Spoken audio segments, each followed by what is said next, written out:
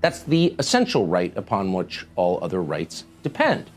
If you can't defend yourself, you can't defend your family and your property, you don't have any rights at all. What the holy crap? And this video right here is called I'm Exposing the Whole Damn Thing. We about to check out a little bit of this, just a little bit. Poquito, poquito. In this country, we have more firearms in civilian hands than we have civilian hands.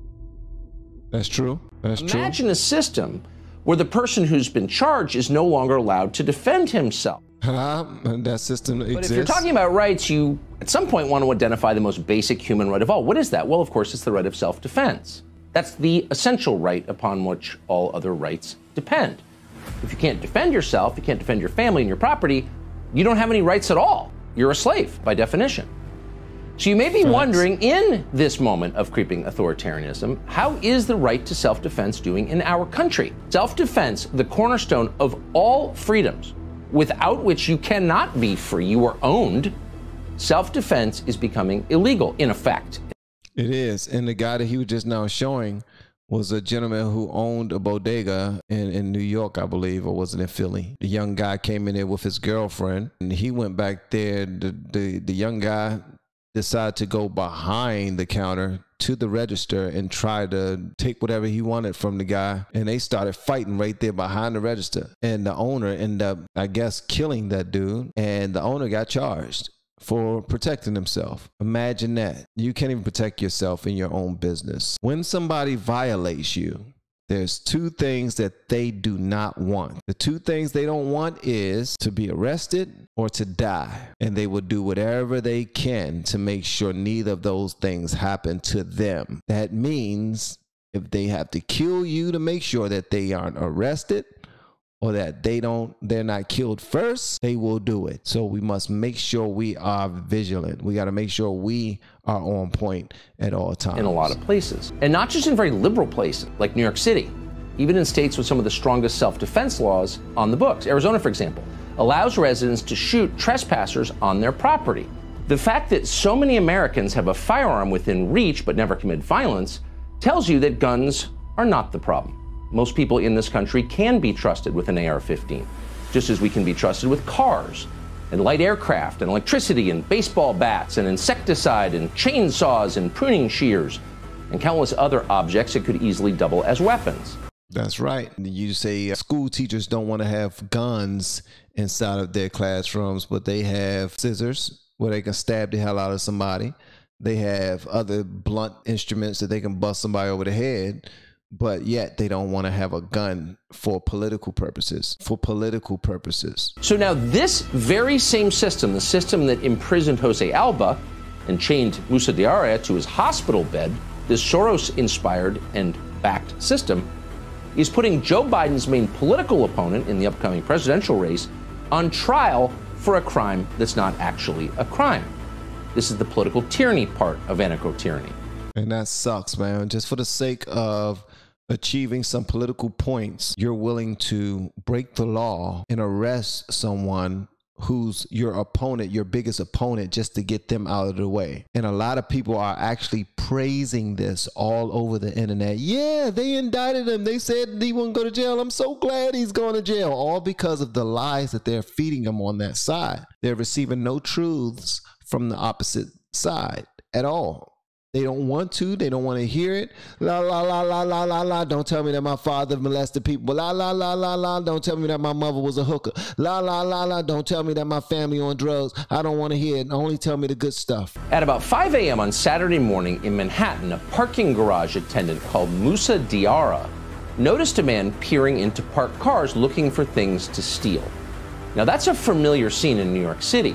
Alvin Bragg, who is the local Soros-funded DA, has decided that prosecuting car burglaries is a form of white supremacy. As a result, not surprisingly, car burglaries have risen quite a bit. Musa Diarra, the attendant, is not white, but apparently he's sick of watching other people get robbed, so he told the man to get out, leave the garage. In response, the man pulled out a handgun and fired 4 times. He hit Diarra in the head and the stomach. It was a nightmare. But somehow, Musa Diarra had the presence of mind to wrestle the gun from the man and then fire back before the man could shoot him or anyone else. By the time police arrived, both men were lying on the sidewalk bleeding. Now, what do you think happened next? In a sane, self-respecting society, Musa Diarra would have received a medal, if not a ticker tape parade. But in the city of New York, he was arrested and charged with attempted murder and illegal possession of a gun. The same gun that had been used to shoot him. Come on, bro. That's BS, man. So you mean to tell me that this dude tried to shoot me? Matter of fact, he did shoot me a couple of times. He shot me a couple of times. And because I didn't lay down and die and instead fought him back and won, I'm the one that get arrested? Where they do that at? I know that people don't say where they do that at anymore, but right now I think it fits. I think it fits the situation. Where the hell do they do that at? Or as the new saying is, it's not a new saying that's going out to, the math just ain't mathing. It's not adding up. Please tell me how in the hell am I arrested and that dude tried to kill me, but he ended up dying. I won. The gun is even registered to him. What part of me defending myself was breaking the law? I don't get that. See, that's that type of red tape that make people not even want to have guns. That's this bull sugar honey iced tea right there, because people are seeing this. People are saying, no, they trying to set us up. If I end up shooting somebody that come in my house, they just trying to arrest me. Then there's another black man who's no longer in his home. Diarra woke up in Bellevue Hospital shackled to his bed. The New York Post ran this picture. It's of him sobbing. I got bullets in me and I'm chained to a hospital bed, he said, but I didn't do anything wrong. You can imagine his confusion. This was not the country he expected. And in fact, Musa Diarra is exactly the kind of person you want more of in your country. He's 57 years old and he's still working harder than most young people do. The man who shot him, by contrast, does not have a history of going to work every day. His name is Charles Rody. We checked. He's got a rap sheet of nearly a dozen serious crimes that go back more than 20 years.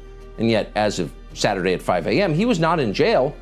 He was walking around New York with a gun looking for more things to steal. And he was white and he shot a black dude and he ended up, come on, bro. Here's the thing, man. When the black dude shoot and kill the white dude, nobody's saying anything about racism. I'm not hearing anything about 1619. None of that. So for our existing legal system, this appears to be a point of no return. And you would think the media would point that out. Even if they support it, this is a big change from the way the country has run for hundreds of years. But no, because they're too dumb, too shallow, and above all, too self-interested. So I love the way he put his stories down, man. He let y'all know exactly what it is. And now people are butthurt because they like, bro, I thought you were on our side. No, I'm on the side of truth. And if you're not on the side of truth, then I'm not on your side. I wasn't on your side as far as echo chamber side, or say whatever appeases you side, or say whatever makes you moist side. Nah, I'm not trying to turn you on with my rhetoric. I'm actually out here reporting the truth. And if you're on that side, yeah, we together, we rock. If we not, then it is what it is. You know, go your merry way. So Trump's upcoming arraignment tomorrow isn't a turning point in our country's legal system. It's yet another chance to follow Trump around in the hope that ratings will return. Well, it is a big deal, actually. It's a very, very big deal, but the guardrails are gone. No one in the media seems to be pointing out that this is a huge change in our entire legal system, and no one in the Democratic Party in Washington, even those who are a little bit concerned about where this might be heading, dares say anything at all, because Alvin Bragg is, of course, a holy person, and no one wants to speak out against the crowd on Twitter. So this is all happening in slow motion, and of course we're getting the dumbest possible lectures, as always, from cable news. We've learned not to put everything at 11. We're not making everything the biggest deal. It's hilarious. And of course they can't wait to make it the biggest deal, on the shallowest possible level, and the reason is economic. Since Trump left office, CNN has lost more than 60% of its viewers. They're desperately trying to sell the channel because, like, it's tanking. That is so true. I remember probably like 6 months ago. 6 months ago, I think Trump stopped doing videos and stopped talking for a long time. And CNN was hurting. They was hurting. And then next thing you know, Trump popped up and said he started doing events. He started talking places. and CNN had a party. They was like, oh my God, thank you, Lord. Thank you, Jesus. We see Trump doing more speeches, and guess what? They started reporting on them speeches. They started hoping that he would say more. They started gaslighting, saying things, saying, okay, since he's back in the public, we're going to gaslight him. We're going to say something to make him bark back, and then we're going to take whatever that barking back is, we're going to flip it and have another Trump show and boost our ratings some more, because they are playing the algorithm game, baby. They rolling dice, man. They like, Trump, we won again. Trump, we won again. Trump, we won again. They love it when Trump is saying something. They love it. Now let's get him arrested. That would be even better. Can we do that? Can we legally do that? Can we find someone that got maybe a horse face and some big titties that will probably say that, that will go back to court forums and start this whole thing over? Because I remember 2 years ago when we did that, we was getting a lot of ratings when Horseface was in. So bring Horseface back. What else can we bring back? What else can we bring back? What else can we bring back? It's crazy. So they have every incentive to sensationalize anything that Trump does, no matter what happens to the country in the process. So here you have a Soros-funded DA perp-walking a former president. What does this mean? What could Trump possibly be guilty of? They don't even tell you. All they tell their eager but small audience is the walls are closing in on career criminal Donald Trump. Yep. They're going to turn Trump's motorcade into OJ's Bronco, because otherwise they're going to be out of a job because nobody watches them anymore. Imagine a system where the person who's been charged is no longer allowed to defend himself. Oh, are you seeing the connection here? The person that's being charged is no longer allowed to defend themselves. That's exactly what's happening. It's just like a shut up and take it type of thing. Like the parking garage attendant who was shot by a criminal, he gets arrested. Like Jose Alba, who tried to save his own life from a lunatic in his bodega, he gets arrested. The people who are the victims of the tyranny don't get to speak. CNN speaks for them. Imagine that. There are multiple reports tonight that Alvin Bragg's office will seek a gag order when Trump is arraigned. Now, that would prevent Trump, on pain of going to prison, from talking about his case in public. But CNN and MSNBC and the New York Times and the Washington Post, all the completely filthy, corrupt liars in the media, handmaidens to power, they'll be able to say whatever they want. How in the hell are you going to give me a gag order on not to talk about it? What? I'm the victim. You can't tell me what the hell to talk about, what I can't talk about.